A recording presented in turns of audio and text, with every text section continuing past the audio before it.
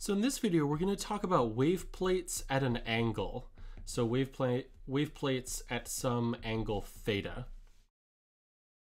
So in the last video, we talked about what happens when you send in light, so light propagating along the z direction into a birefringent crystal, or one where the phase or the refractive index along one direction, one polarization direction, is not the same as the other.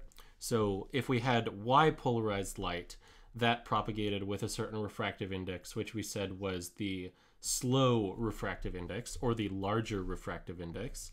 And if we had X-polarized light, it propagated with a different refractive index. So we call that the fast axis, or the fast refractive index. And this is smaller than the slow refractive index. So slow refractive index is bigger, fast refractive index is smaller. And this just is because of the phase velocity. So the light that propagates down the fast axis has a higher velocity. But now what if we rotate this crystal? So what if the slow axis and the fast axis of the crystal are no longer aligned with our X and our Y axes? So let's say we're rotating this crystal around Z, so we're turning it counterclockwise a little bit. Let's see what happens to the light we send in. And in particular, let's look at, let's examine this plane, because we're not really interested in what's happening along the z-axis. Light's just propagating down that direction. So we have in that plane our x-axis and our y-axis, which haven't changed. But now our slow axis, or let's first draw our fast axis, because that's the one closer to x. Our fast axis and our slow axis are tilted with respect to x and y.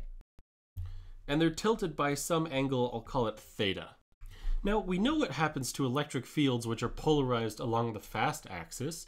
They just propagate down z as if they had a refractive index, nf. And similarly, we know what happens to electric fields polarized along the slow axis. They just propagate along z as if they had a refractive index, ns. So it would be really nice if we could figure out what our electric field components are along the fast axis and the slow axis. So if I had, for example, an X-polarized electric field, let's say it has some component EX, it would be really nice to know how to decompose that into some component along the fast axis and some component along the slow axis. Because if I had those components, then I could very easily just say, well, EF, just multiply that by the e to the minus j shenanigans. ES, multiply that by e to the minus j other shenanigans involving NS. So NS, NF.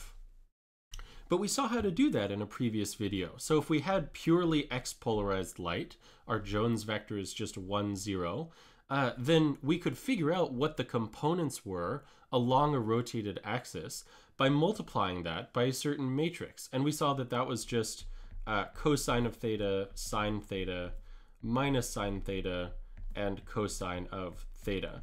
And this is the rotation matrix, or rotation by minus theta, if you're familiar with this linear transform. And so if we multiply this matrix, then our 1, 0 vector just becomes cosine of theta and minus sine of theta.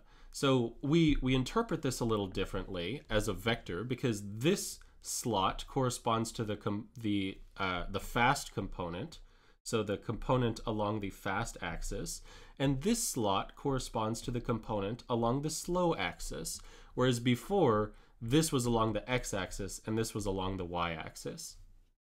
And so now we can use the Jones matrices that we figured out before. So let's take that of our half-wave plate, which we said was 1, 0, 0, minus 1. And I want to take that just because it's simpler than the quarter-wave plate. So to figure out what happens to my electric field at the output, or just at the edge of my crystal, all I have to do is multiply my input Jones vector, let's say that was 1, 0, first by our rotation matrix, or rotation by minus theta, and then I just multiply by our half-wave plate matrix. So this gives us the answer as to what our electric field looks like at the output. Unfortunately, it's in terms of the fast axis and the slow axis. So the vector that we're writing is now in terms of a different coordinate system, and that's kind of awkward. So we'd like to switch back to our original coordinate system, and that we can do, again, just by multiplying or by rotating by the opposite direction. So rotating by an angle theta. This gives us back our answer in terms of our x and y coordinates, which is what we want. So we can ask what this whole matrix is, rather than just assuming assuming it's applied to some known Jones vector. We can ask what this total matrix is and figure out how it'll affect any Jones vector or any polarization. And the matrix for that actually turns out to be pretty simple. So it's cosine of 2 theta, sine of 2 theta, sine 2 theta, minus cosine 2 theta. Sorry, there should be a 2 here. They're all 2 thetas. And now here's something really interesting. If you plug in theta equals 45 degrees to this matrix, what you get is this one, 0, 1, 1, 0. So if we look at the first column vector, this matrix is taking 1, 0 light and turning it into 0, 1 light. So we had x polarized light, and it becomes y polarized.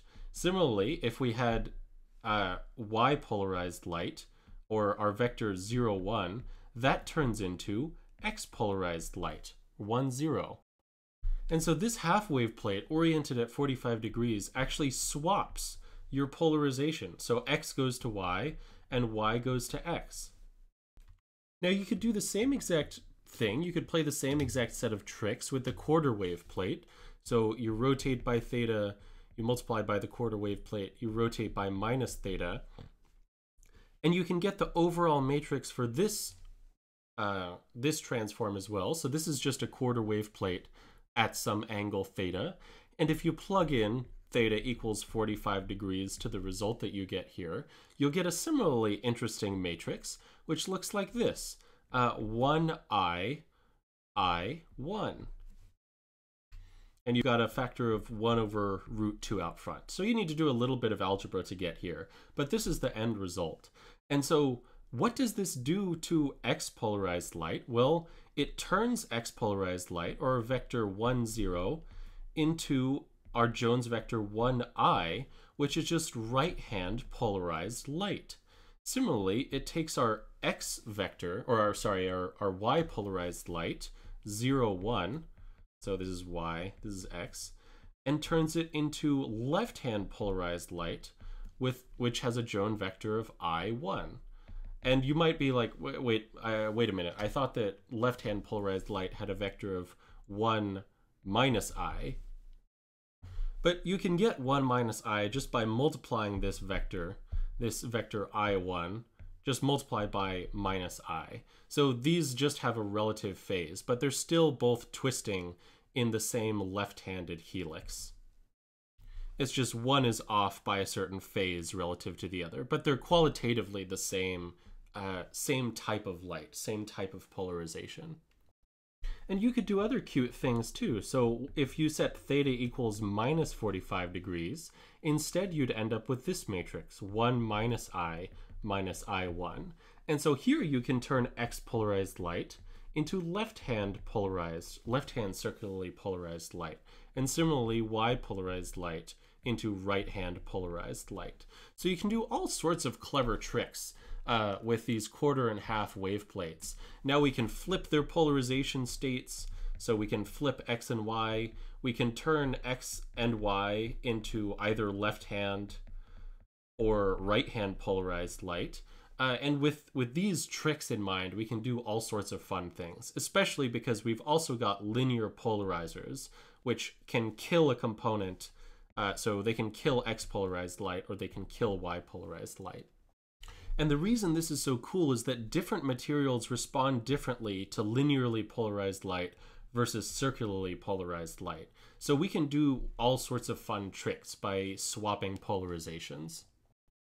Beam splitters are a great example. So if you have an optical beam and you polarize it, you can make it so that the beam splitter initially will transmit all of your light, and then you have a wave plate in the path, and then maybe it reflects from some object and then comes back, and it changes its polarization twice. So now it's in a different polarization state, and you can get 100% of that to reflect from your beam splitter. So you can do some really cool things with polarization that you couldn't do otherwise.